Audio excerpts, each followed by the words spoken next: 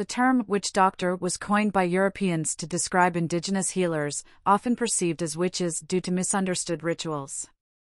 Ironically, European medicine in 1500 AD mirrored some of these practices. However, not all indigenous methods were effective. Some relied on psychosomatic effects or masked treatments with myths, like fasting, disguised as a divine decree.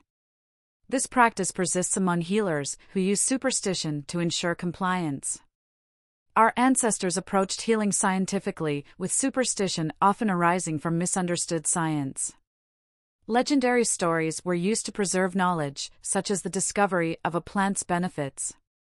Can faith-based rituals evolve into evidence-based practices? Unlikely. Our ancestors, as scientists, understood this well. Knowledge precedes myth, not the other way around.